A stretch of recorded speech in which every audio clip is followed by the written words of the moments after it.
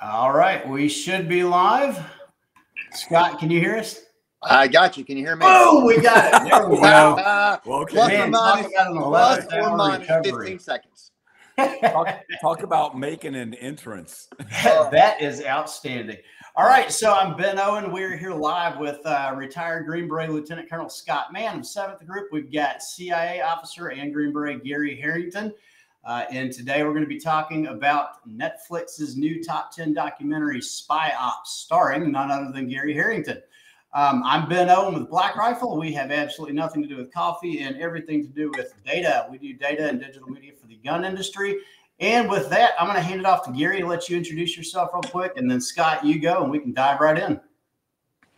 Hi. Hey, I'm Gary. And yes, I was a CIA officer. Before that, I was a Marine officer a very long time ago. Did 4 years in the Corps, then spent 20 years as an enlisted Special Forces soldier, and went to the CIA for 10 years.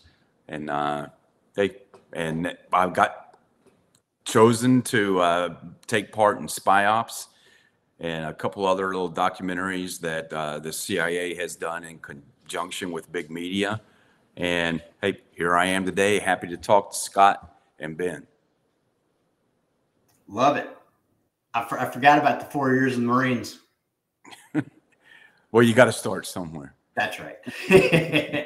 Scott, you up?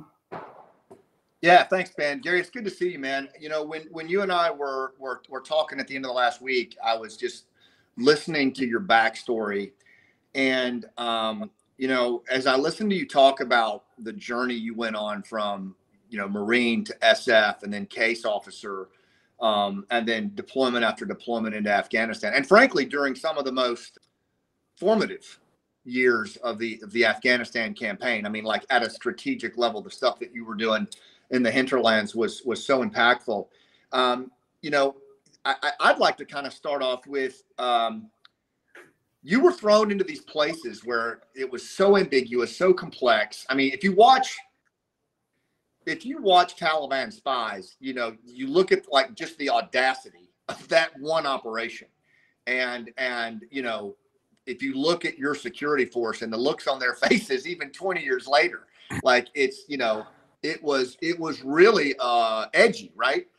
How much of your upbringing and background, you know, so many of the iconic Green Berets that I've worked with, particularly the NCOs, so, you know, so much of their background, their growing up shaped them.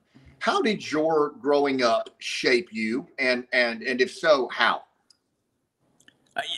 Yeah, you know, our growing up shapes us all right?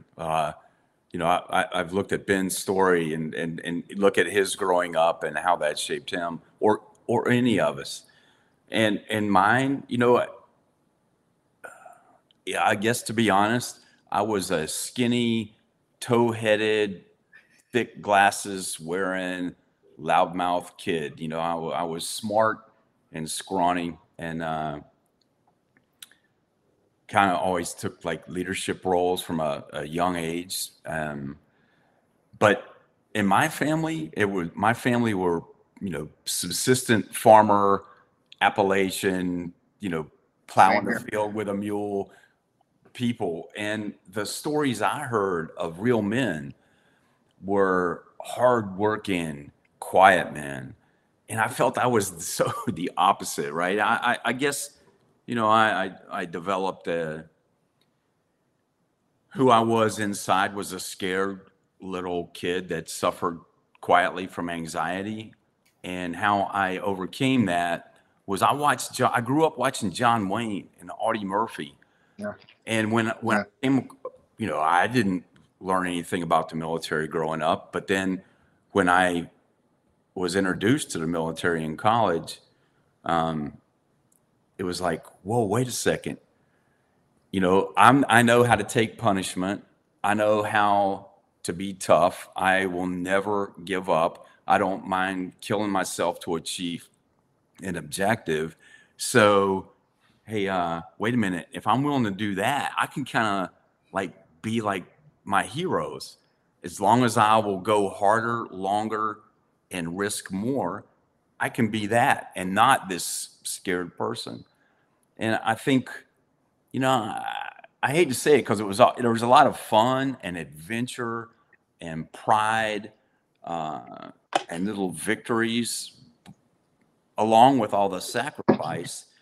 But to be honest, I was chasing that dream to say, you know, to define myself as who I wished I was. Yeah. And so that does formulate who you are. And for some reason, with my upbringing, my background, I seem to do well in real ambiguous places, you know, to get dropped in with not many rules. Okay, I'm a bit of an anti-authoritarian person. So I kind of like somewhere where it's really ambiguous, so there's no rules, so I can make up my own. I like to think to serve the greater good, but yeah, it probably suited my personality too, and ego.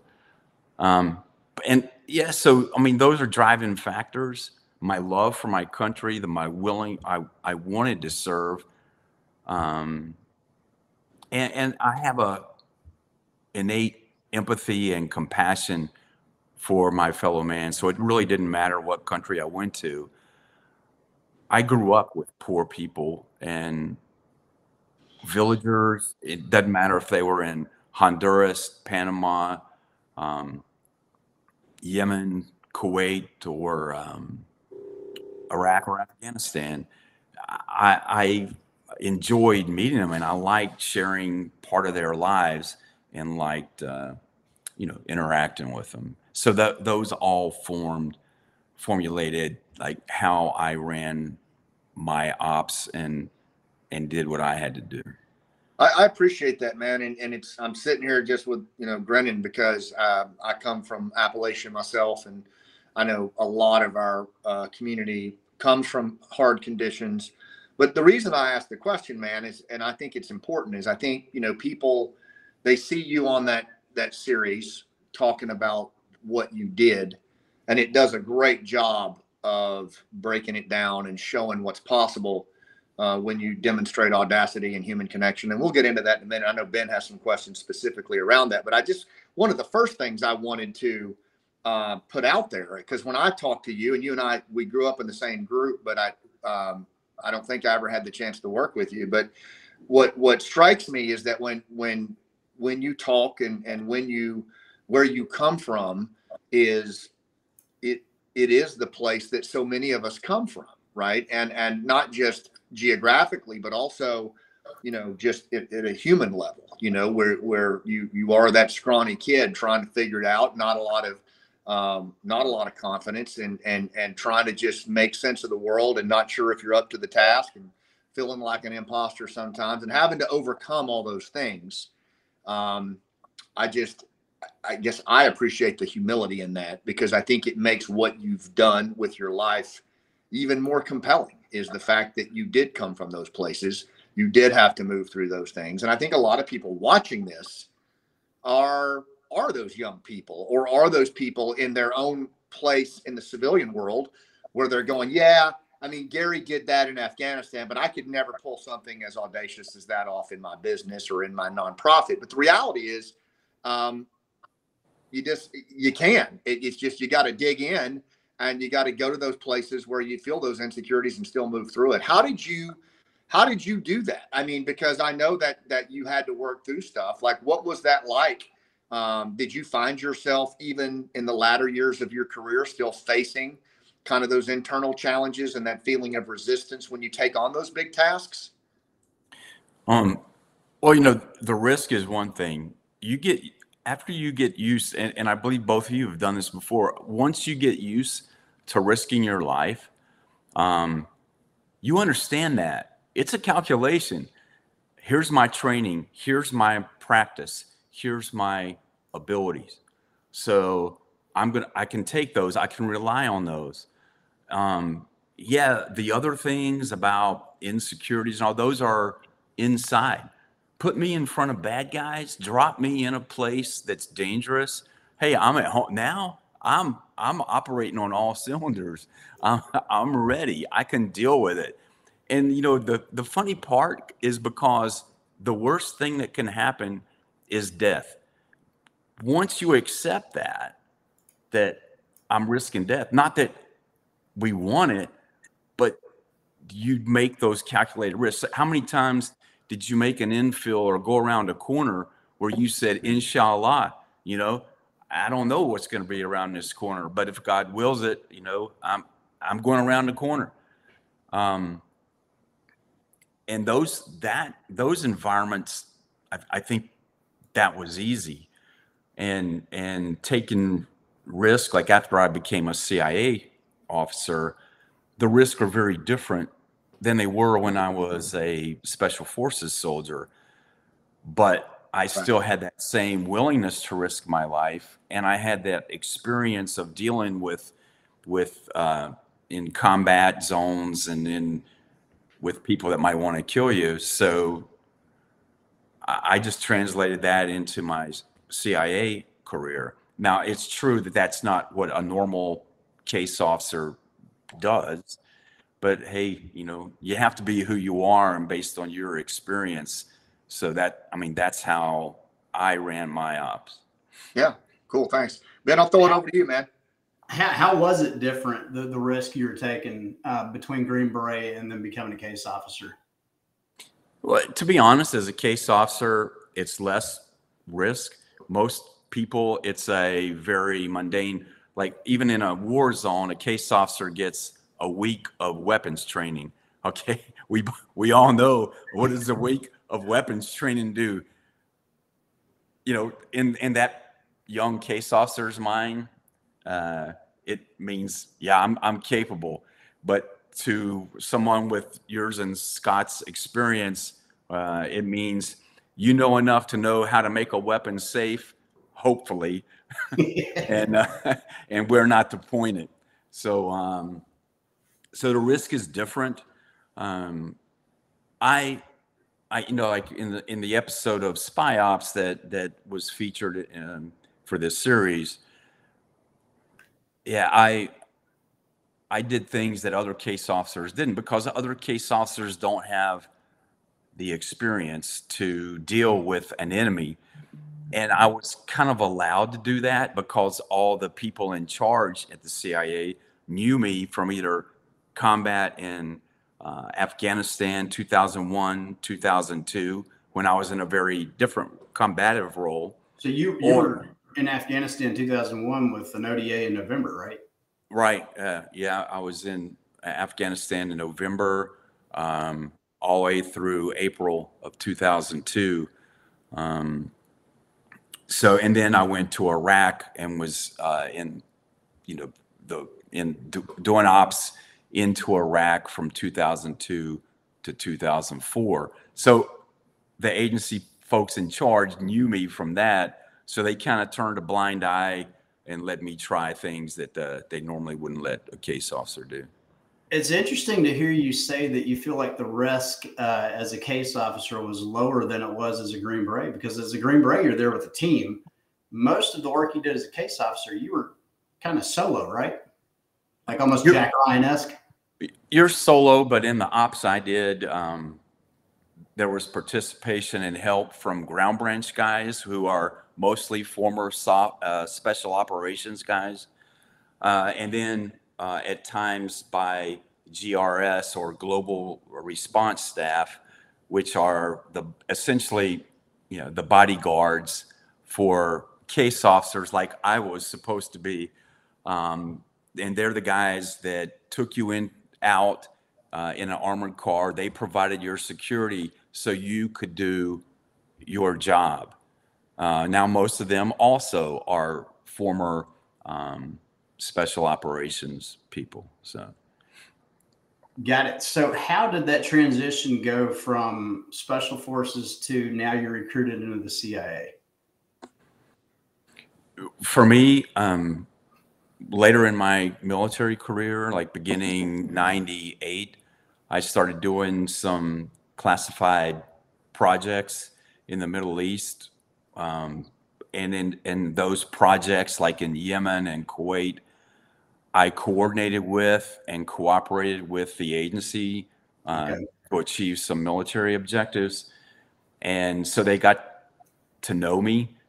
And then in 2001, the Army, or John Mulholland, commander of Task Force Dagger,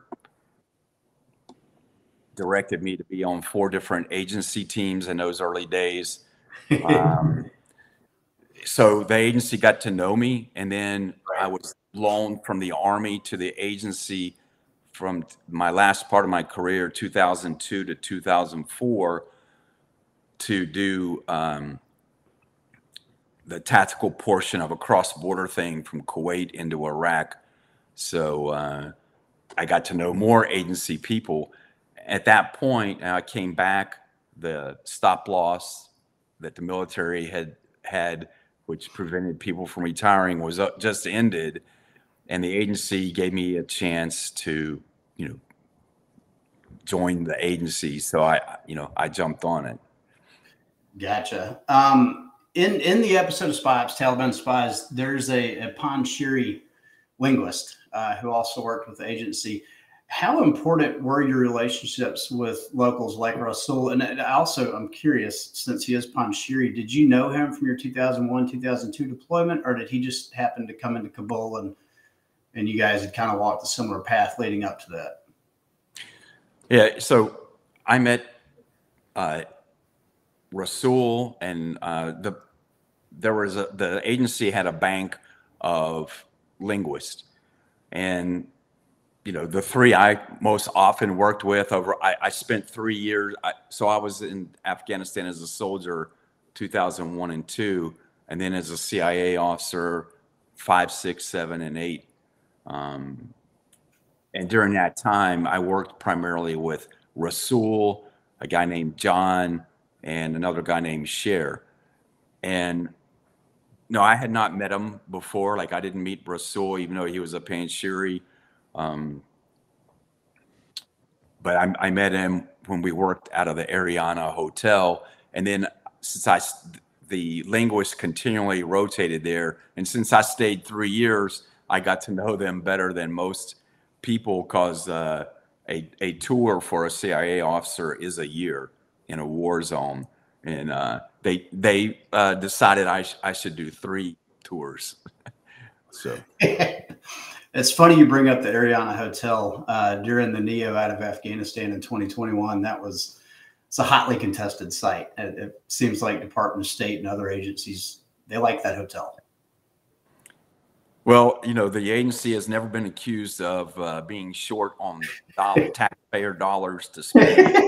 So let's just say it was, it was nice. I went there.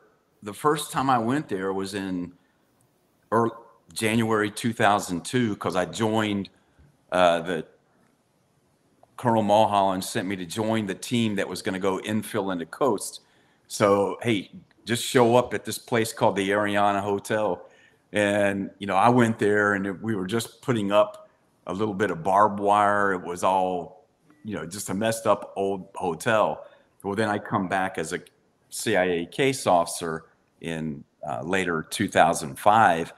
It's built up quite a bit. And by the time I left in 2008, we went from, a couple dozen people to there's over 700 people, CIA people in Afghanistan. It's a big, giant thing. There's a giant trailer complex, a really nice gym, all kind of things. So, it's just like, hey, Bagram, when the first time I went to Bagram was just some bombed out buildings.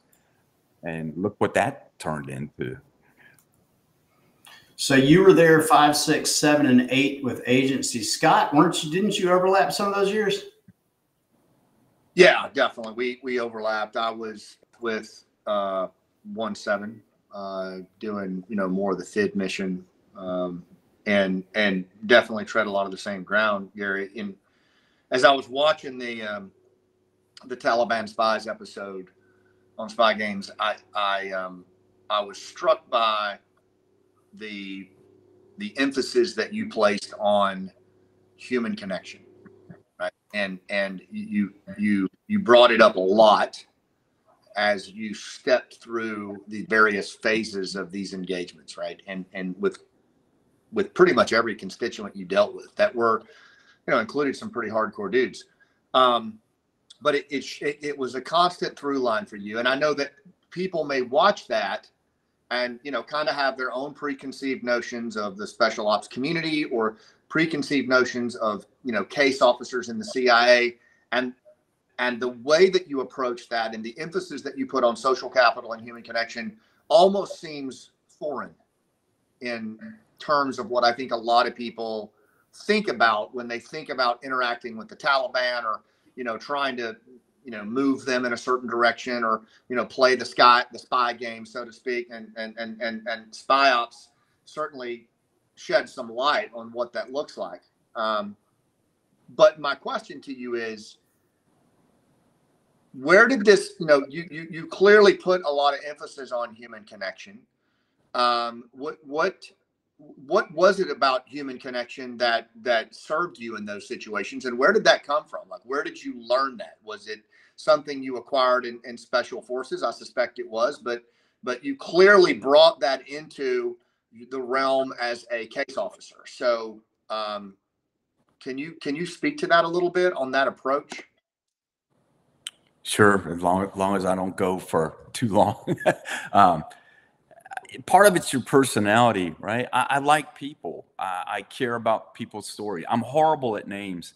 As a CIA officer, I'll go to some diplomatic function and you're supposed to get everybody's card and meet all the diplomats and try to figure out who's who. I'm horrible at names, but I could come back and describe a person, how they look to a T, tell you everything about their lives and what they said to me. I just won't remember their name. So yeah, I like people. And, as military people, even starting as a Marine, the basics you learn: shoot, move, communicate, physical fitness, courage, never giving up. Those are the things that carry you through. When I became a special forces soldier, it's not that I learned special techniques and became this special person. It's that you did the basics with a high degree of skill. There's nothing fancy about anybody that does CQB and goes into a building shooting around people. It still starts with the basics. You just learn how to do them very well.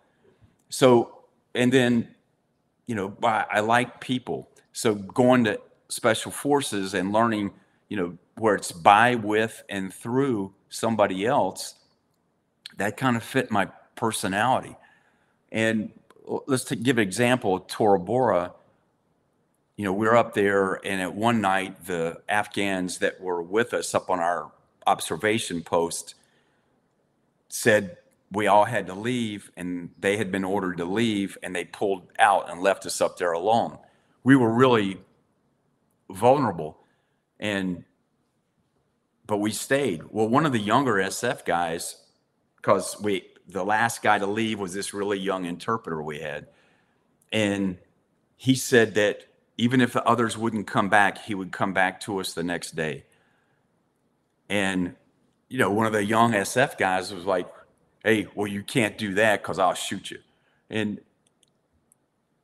I said, "No, let's figure out a challenge and response that if somebody is trying to re-enter and come back to us," we picked the word called wana for tree in Pashtun, and I said, "Well, let him do that." And this young guy was, "No, that gives them that second. If somebody comes, I'm shooting them." And that's when I said, "Wait a minute, we're special forces. So we are supposed to be so good at what we do that we can spare that half of a second to give that person that edge, because our mission is through them."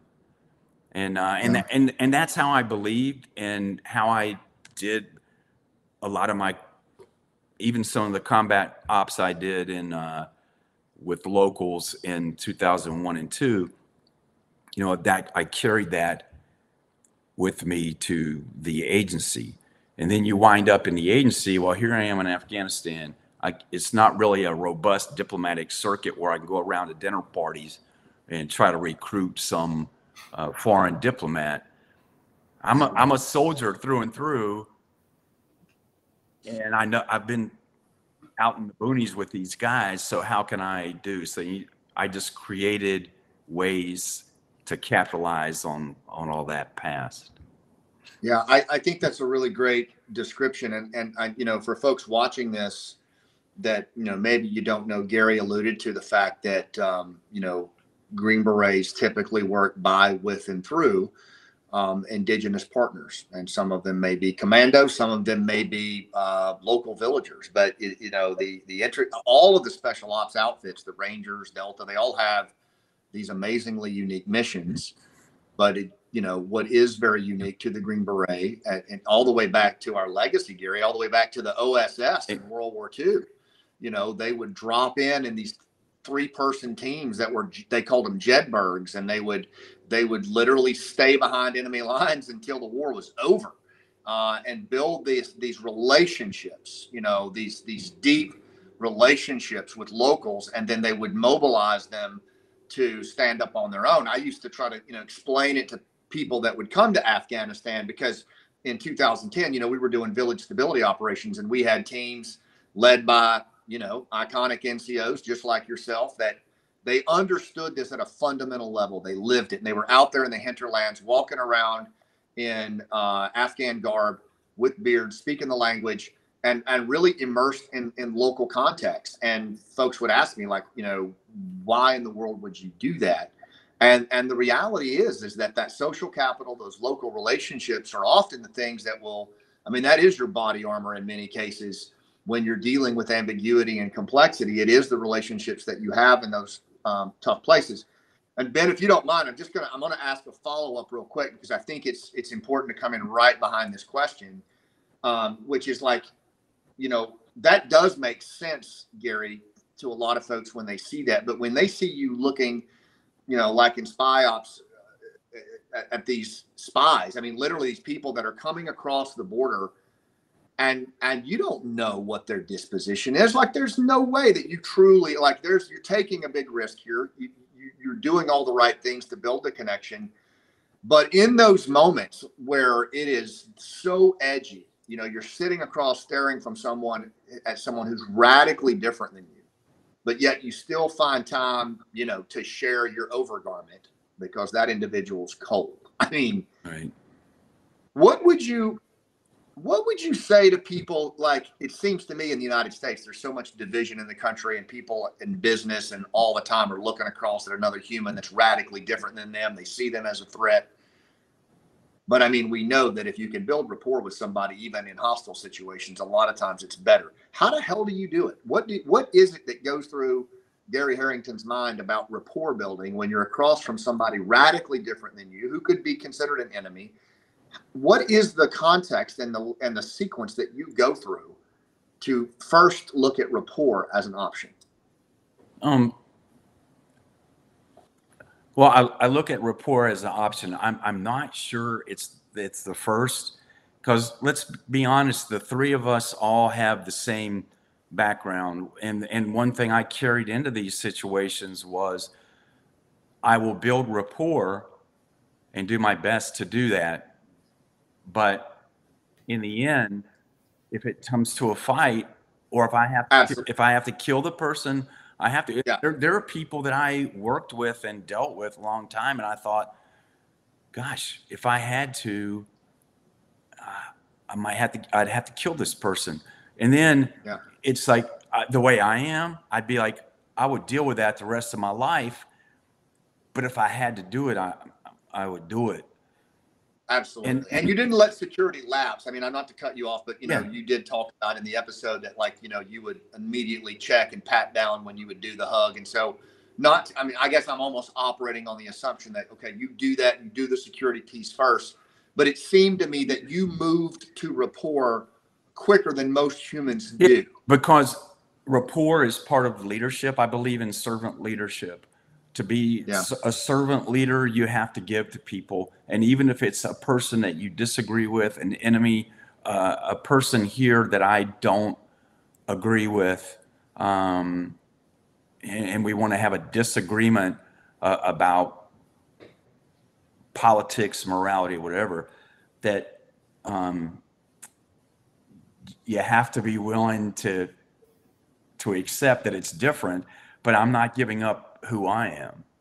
And by me serving them and engaging them, I think in a way, I mean, we all know how servant leadership, it's like a sacrifice. You give at the beginning and then you get later. You have to touch that heart. And whether it's an Afghan that I'm sharing a blanket with, or the two lowest Afghans in an explosive truck, and I say, hey, I'm going to ride in here with you, and if you die, you're the lowest of the low, I'll go with you. It's a risk, but it has its payback at the end. When I patted the Taliban coming across the border down, to be honest, that was partly defense. It was two things. A, I needed to show them I wasn't scared. So no, I didn't wear any body armor or anything like that. And B, if I screwed up and one of them did want to do an attack, I'd rather them kill me than get to where the team was and kill teammates. We all saw later in 2009 with the coast bombing where the 7 CIA officers were killed, the mistake of letting somebody in with other people. And I didn't want the security guys, the ground branch guys handling that responsibility, because it was my mission and I'm the one that made that call. So I wanted to be the one to take the brunt of it if it went bad. Yeah. Awesome, man. Thank you. Over to you, Ben. So for everybody just now tuning in, because this is live, we are here with Gary Harrington, ex-CIA officer and former Special Forces, and Lieutenant Colonel Scott Mann, dear friend of mine. And for everybody that just heard that story about sharing a coat, I want to give you just a little glimpse into how much these guys are overselling what they just did. So Gary used servant leadership and shared an overcoat with a suicide bomber and was actually able to end up flipping that guy. Tell us a little bit about that story and what made you elect to do that rather than just zip him? The two suicide bombers believed they were hooking up with a Taliban cell in Kabul that I set up with people I used. And they got in, the cell removed the vest from them.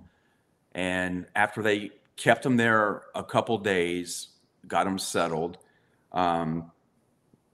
is when they told the story about some reporter that wanted to do their life story and would make them famous. And it kind of fit into how they were brainwashed and what they wanted. So I went to meet them.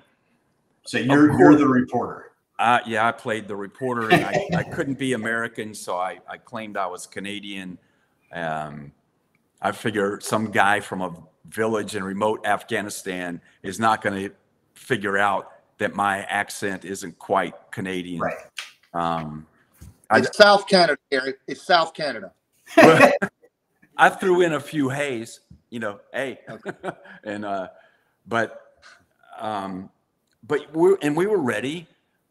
I had the GRS, the Global Response Security guys, take me in there, and they were dressed. They had blankets like I did over the top of their combat gear, and I had the two suicide bombers in one room of this mud hut. And when I entered the room, we already had things like, here's what I'm going to say if they start to attack me, and I'm going to dive on the ground, and they're going to come in shooting. And they were on the other side of that door, listening that if I needed help, they were going to kick the door in and come in shooting. That allowed me the freedom to go in and deal with these guys and talk to them. They were young, they're scared, they're not sure what they're doing. So, and it was cold, again, as a mud hut. And so I took the blanket that I wore on the outside and took it off me and put it around this guy that was shivering. Just because he was cold. And then we talk. The initial talk is always a little bit about yourself, but more about them, and just getting them to talk and establish some rapport. Towards the end of that talk, I got ready to leave. He was very deferential, and he was going to give me back the blanket. I told him, no, it's yours. You keep it. Let him keep it, walked away. Of course, later I get a report from the Afghans I had running that safe house that when they talked to him, he said, wow, we were taught all Westerners are really bad, evil people. That guy was nice. It was a good thing he was Canadian, though, and he wasn't an American. So, of course, they were supposed to kill the American. But so these two guys, they showed up with vests. Their mission was to blow up Westerners, and you ended up gaining their trust and getting them to tell you basically all about their background. At first, under false pretenses that you were a Canadian reporter. Did they ever find out you were an American? When you talk to people for a while, you talk, then you start asking specifics about their training, how they were selected, what they went through, what they did. Well, then you always want to ask questions if they can identify people that'll lead you up the chain. And when you start asking specific questions, I think for most people it becomes obvious you're not just interested in their life story and writing a book. Plus, I wanted, at some point, I needed to come clean with them because I wanted to use them to, like a public relations campaign run by the Afghan Intel Service to try to show how regular people could be brainwashed and their lives thrown away for no reason, and show the folly of that. So I did eventually say, hey, I'm not a Canadian, I'm an American, and I work for CIA, but that's after like 3 or 4 meetings.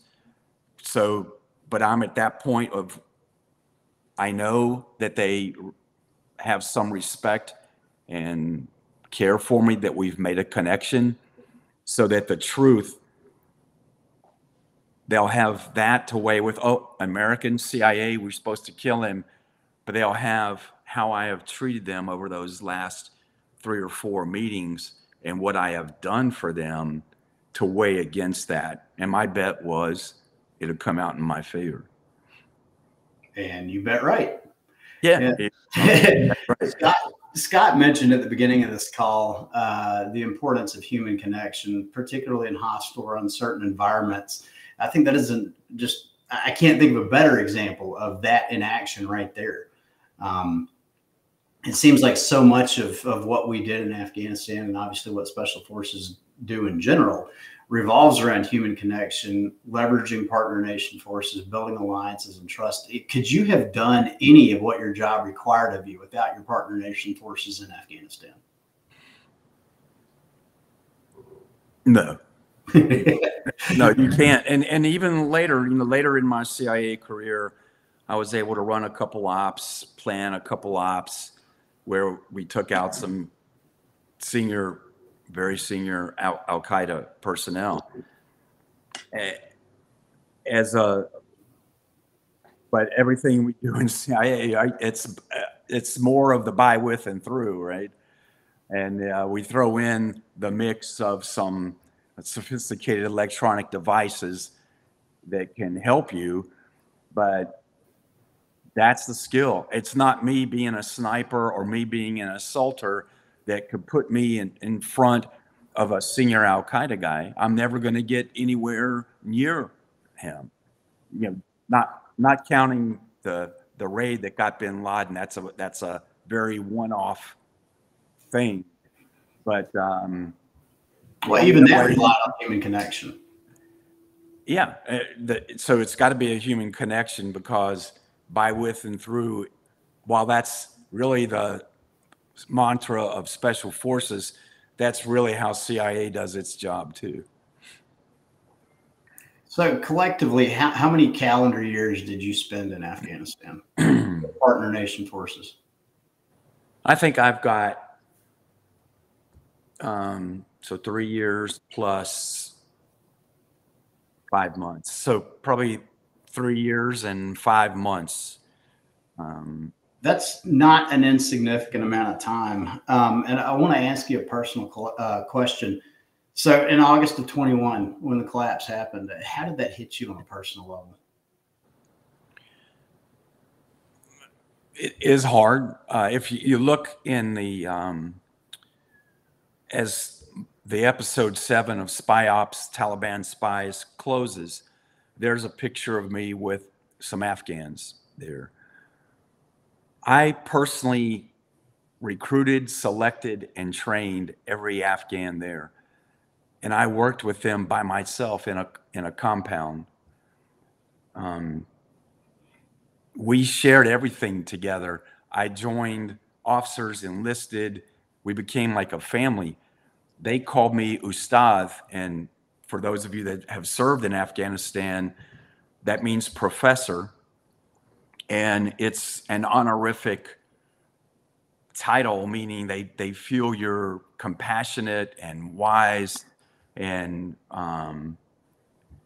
it was an honor to be called that. At first, I like, well, what do you mean, professor? And but I was very close to them and other Afghans that I had risked my life for, and there were times I gave my life over to them. So now what happens? And what happens to all those people? And unfortunately, with U.S. politics, that's the way it goes. Yeah. We left people in Panama that risked themselves to help me. And I've often wondered, I wonder if they paid a price after we were pulled out. In country after country, somebody helps you. Is it because we have money? Is it because we have the might of air power? And then what happens when you leave? And I think that's where, Scott, part of that human connection comes in, because I want to know that it wasn't just the money, and I didn't just give money, and it wasn't the threat of what we could do militarily, that there was some of me that was left with that person. I honestly gave them part of me. We may leave, and I feel horrible about leaving people hanging. But that's part of it, is that you have in the roles we played. It's one of the things that you have to come to terms with, that it's, if I had it to choose, it wouldn't be that way. But there are other people that get to make those decisions. Yeah. I'm positive we've got, actually, I know for a fact, we've got a number of Afghans downrange watching this live right now, including some representatives of the NRF and countless people that worked the evac out of Afghanistan, that are still working the evac out of Afghanistan. Anything you want to say to them? Any advice as far as a path forward, what they can do? Yeah, I do. Hey, first of all, you have to survive. You have to do whatever it takes to stay active and to stay alive. The Taliban will never maintain absolute control. In 2001, we had the momentum, we had the power, we knocked them off the top of the hill. And now they're going to find how hard it is to maintain. So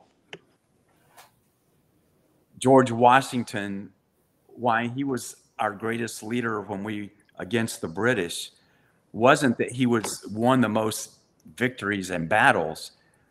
he learned when to maintain and when to hold and when to survive and when to wait till the time and the resources were right before he took the actions in Trenton that led to the United States defeating the Brits. So you have to do that. Right now, no, it looks bad. You may feel that the U.S. is more than willing to, on the government level, to leave you behind and embrace something else. But there are real people like Scott and Ben and many, many others that do understand you and want to help you. So, we can't do a whole lot at this point, but survive, keep it going, and wait. And people will be at your side. It may take a long time. It's well said. Very well said. Scott, you got any follow-up to that, or you want to pivot off of a depressing topic and talk more about human connection and what we can do with that stateside? No, I think there is because I think this is necessary, and I think just one follow-up I'll ask to that. Gary, I was listening to you talk about how we've left people, and as a fellow Green Beret, I was trained, taught, and conditioned that is not just those aren't just platitudes. That's how you live your life. Like you are expected to go into these places, and you are expected to build these relationships, social capital, and then leverage it in some way that, as you said, I mean, you've actually left part of yourself with these human beings. And then the odds are they're going to do things that they would otherwise never do because of those relationships. And in many cases lose their lives or whatever. And, there's 2 points. One is I just want to build on something you said. If you watched the first episode in Spy Ops, you had the Jawbreaker guys, to include one of my men, Doc Phillips, who spent how much of his life in that country. I mean, my God. And then at the end, I just loved it. He goes, 20 years, chump. 20 years for what? And I just think I know I stood up and just let out a yell, because that's how so many people feel. And you're right. I mean, the policymakers, the politicians, they get to make these decisions. And I'm not interested in taking that on here. And I know you're not either. But the reality is we are developing a systemic, multi-generational habit of leaving our allies in the dust.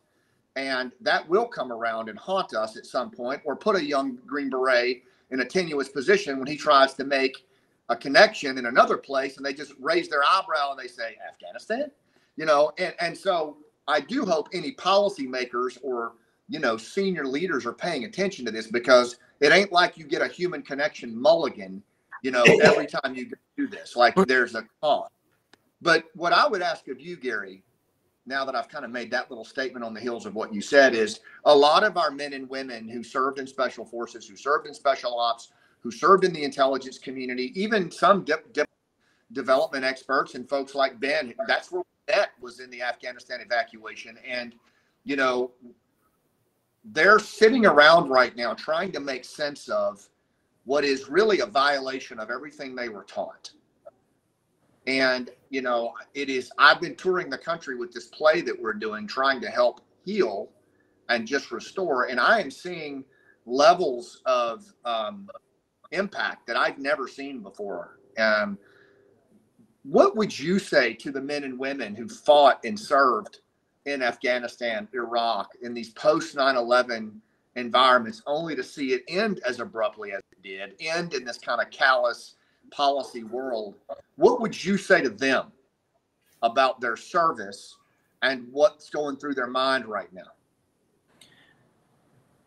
First of all, I'd say it's not about the end results.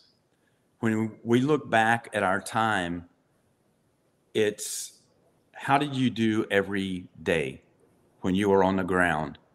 How did you treat every interaction? And you served a noble cause, whether it was because of the men and women on your left and right, whether it was for the kids in that Afghan village, the women that you wanted to empower to be able to go to school again, the ability of people to listen to music again. It was worthwhile. It was noble. You can't look at what other people have decided or these end results to look back and gauge what was your worth, what was it. No, I disagree with Chump, 20 years Chump, because who any of you are today is based in part on what you did then. And what you did then was based on who you are as a person. So we have nothing to be ashamed of as individuals for what we did. I think an incident that exemplifies what you said, Scott, was that at one point with these same Taliban guys, we were on the border up between Nangarhar and I believe Kunduz, right on the Pakistan border. And in like 5 or 6 ground branch guys, myself, in a very remote place, and we were trying to meet we thought we were going to get a most wanted Taliban guy surrender to us. And we got up there to this village. We moved in the middle of the night in unarmored vehicles, and the guy didn't show. Now we're trapped in a village. I'm not able to make comms from there. The Afghan general with me goes forward into Pakistan to see if he can scope things out and see what's going on. He doesn't come back at the time I gave him. Well, now it's getting later in the morning. We're in a really bad place. By now, I know that Taliban and Al-Qaeda know we're there and would be maneuvering to do an ambush. And the big decision I had was, I knew that the United States and the CIA, if I asked them, the correct answer is for me to get my butt out of there with the Americans, save American lives, and get out. But I've got that Afghan that trusted me, and am I going to leave him? And to be honest, it really bothered me a lot because, to get him, I kind of have to illegally cross into Pakistan. So that was a consideration, right? I might be causing an international incident. Certainly in the CIA, it's a career-ending choice if that goes badly. And then I'm putting Americans at further risk for an Afghan. So what do you do? And to any people in the resistance out there, ultimately, and consulting with the ground branch guys, you got to give them all the credit. Hey, we decided, you know what? He might be an Afghan, but he's our partner, and we're going after him. And we called up, the reaction force, like 12 Afghans in pickup trucks from 30 minutes away, and off we rolled into Pakistan. And we encountered the general. He'd been running. He'd had a run-in with a Pakistani checkpoint and had been running. And we linked up with him. And then we were all able to reverse and get out with nobody hurt. But it was a thing of, I'm sure that went against policy. And I'm sure it went against what CIA headquarters, Washington, D.C., what anybody would say, but that is that shared human connection. So many of your listeners have that human connection. So to the Afghans out there, trust me, there are many other people more than willing, and as you've seen with Ben and his friends, willing to go and put themselves at risk to help people. Yeah, that's really great. And the only thing I'll add, Gary, is that I think when Doc said that about 20 years Chump, I think he was lumping all of the policymakers and politicians into that category and speaking on behalf of a lot of us who did exactly what you said, who poured ourselves into that country, did what we were asked, and then the response was so cavalier. But Ben, I'm going to throw it over to you. I mean, you kind of hinted at a great, I think, last question to land on as we kind of wrap the spy ops piece for this one with Gary, which is what can people at home, take away? But I'll let you frame it. And Gary, I'm honored to have spent time with you. You too, Scott. Likewise, Gary, this has been just an absolutely awesome conversation. We appreciate your time today. And Scott, I was actually going to throw that same question back over to you.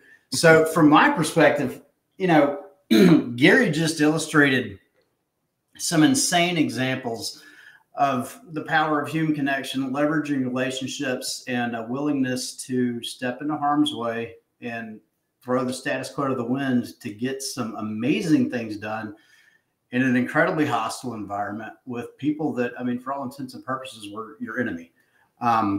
If that works over there in a war, I think we'd be crazy to think it won't work here at home. Everybody watching, you hear Scott and I talk about this all the time. We've got, as Americans, as humans, to stop focusing on the things that divide us and realize that at the end of the day, I think we all really want the same thing. We just have different beliefs about how we get there. We want to live our lives, to run our businesses, to raise our families with minimal interference from the government or bureaucracy.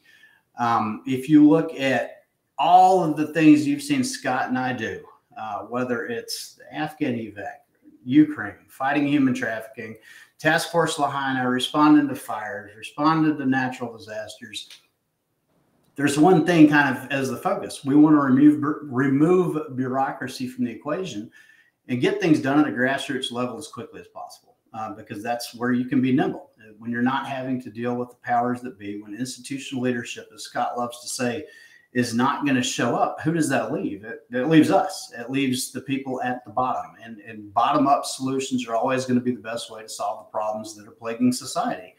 And let's be real, we have a lot of problems in our society today. We have a host of calamities affecting us. My focus is around addiction, alcoholism, homelessness, inner city violence, and human trafficking, and they all kind of go hand in hand. And I think at the same time, they're all driven by people attempting to fill a void within them with vices. And, I choose to attack that at a very grassroots, bottom-up level, and I leverage human connection to do it. And it's working. And I think there are a lot of parallels here. Gary, you mentioned that we can't focus on how that 20-year war ended, that everybody that took part in it did what they had to do. They showed up.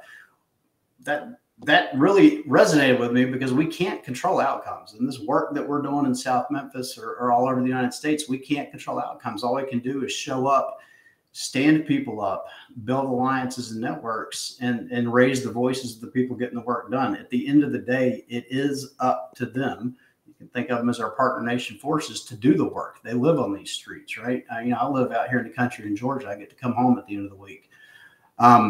Scott, I have ADHD and I'm rambling, but I think you can summarize what I'm trying to say there. Yeah, I would just say, Gary, what would you say to folks watching this that, again, they've watched spy ops, they're seeing these amazing Herculean missions that have happened, but the stuff that you got done, you really got done with basic leadership principles that you just did very well. Do you see any correlations here at home? Is there anything as a parting shot? What would you say to Americans who are watching this? What can they take from this? What can they take from your 3.5 years in that country and all of those things that you did? What would you say to them as a parting shot to bring some of those lessons home?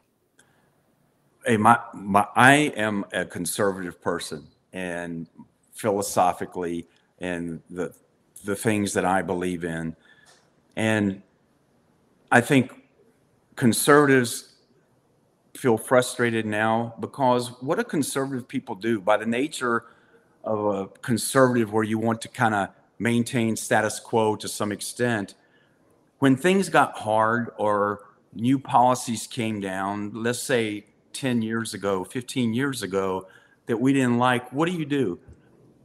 Well, as a conservative person, you tend to roll up your sleeves, tighten your belt, and make accommodations, because you go, I can still do it. I'll work a little longer. I'll cut this out, and you make do. We back up because we don't want to be confrontational.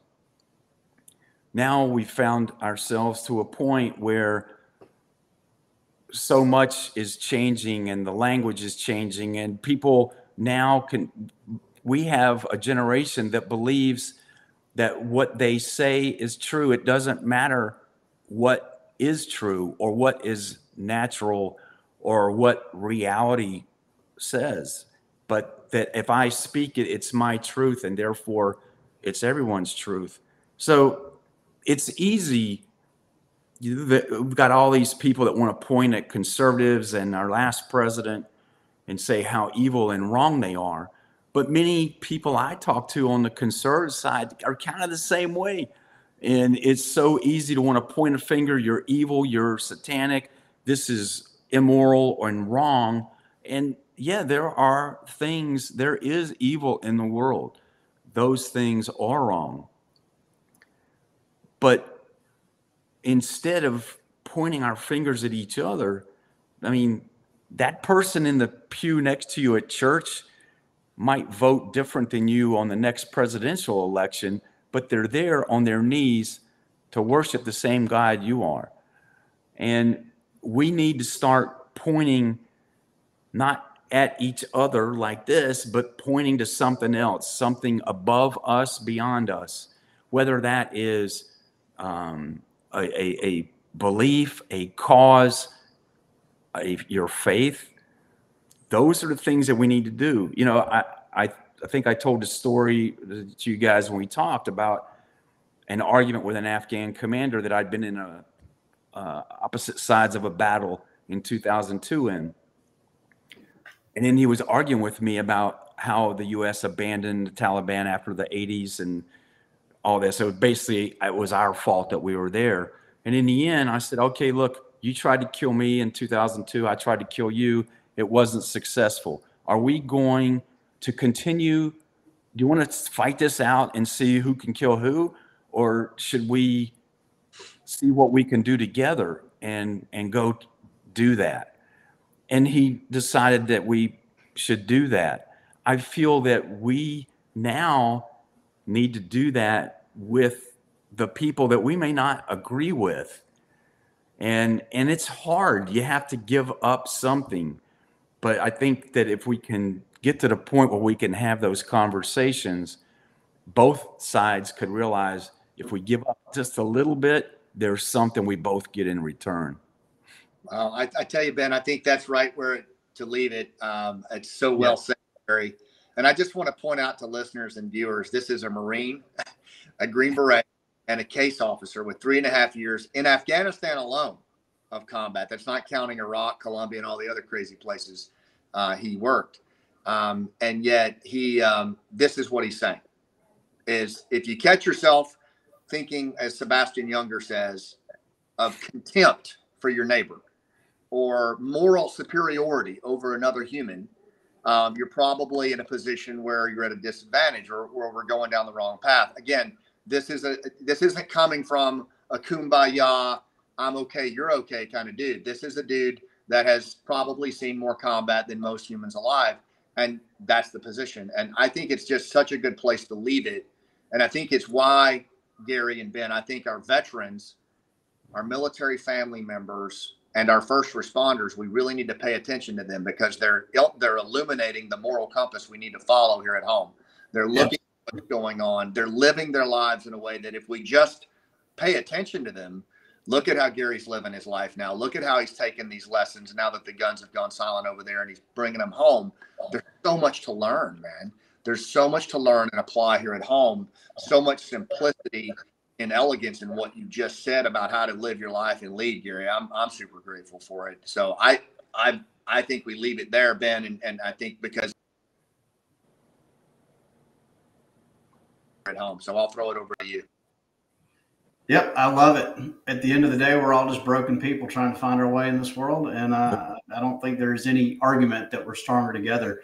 On that note, you guys got to check out Spy Ops on Netflix. It's currently in the top 10. Gary is one of the stars of the Taliban Spies episode. Real life Jack Ryan, awesome guy. Appreciate your time so much, Gary. Scott, as always, it's been a pleasure, man. You guys have a good one. Take care.